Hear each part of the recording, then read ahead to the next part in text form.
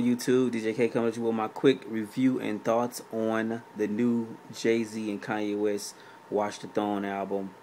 I pre-ordered it off iTunes probably like a week ago. Woke up this morning, it was downloaded. Last night, I was waiting on it to be released, and they released it at 6 a.m. this morning. So it is officially out now, of course. Several comments on iTunes, and people who like the album. There's a lot of people that like it. So, of course, you're going to have people that call Jay-Z the Gay-Z and the Illuminati leader and all this crap and all that old stupid crap that people always say about Jay-Z and Kanye West and Rihanna and Eminem and anybody with success in the music industry. But anyway, the album is pretty good. It's worth buying. If you ask me, I think it's good. No Church in a While featuring Frank Ocean is pretty good. Welcome to the Jungle's nice. It's a lot of good songs on here. The Illest Mother Effa's Alive, which I'm not going to really curse, but that song is pretty hot. The track is hot, of course. Ham, y'all heard Ham already. They put Ham on here. I didn't know Ham was going to be on here. Prime Time is nice. The Joy featuring Curtis Mayfield. Even the song with Beyonce on it is actually decent. Lift Off featuring Beyonce. Now, Jay-Z has done songs in the past with Beyonce, like on his, what album was that? Was it the Blueprint 3?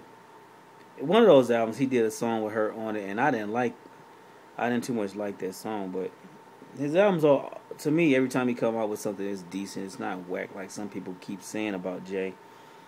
I mean, yeah, Jay 40 years old, but Jay knows how to make some good music. I mean, shit, by hands down, he just know how to make good songs. And the same thing with Kanye West as a producer. He knows how to create hot tracks. And that's what you need. You need that combination of hot tracks and lyrics to make a good album. And that's what they did on this record.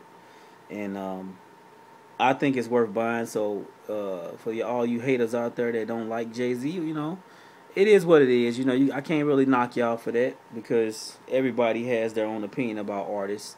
You know, I might not like some of the artists y'all like. Like that Krayshawn girl. I don't like her shit. Hell no.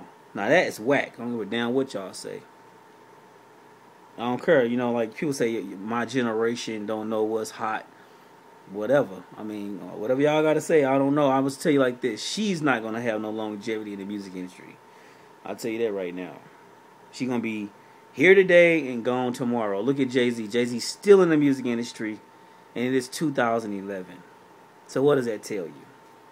Wake up, young people, and get with the program and start making music like they make music. Make some good music.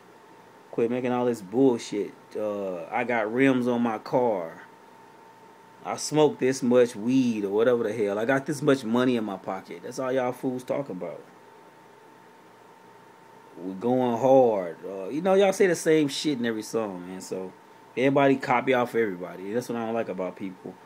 Artists these days, they all just don't have no originality, you know, and they suck to me. But anyway, with that being said, this is my quick review of the Jay-Z and Kanye West Watch the Throne album.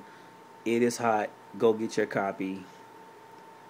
And that's about it. Drop a comment. Let me know what you guys think about the album. For the people who've heard the record, don't be up or comment on the video if you ain't heard the album. Don't be making stuff up like, I ain't buying that crap because it's Jay, he's Gay-Z, or it's the Illuminati. Shut the hell up, man. DJ K is out.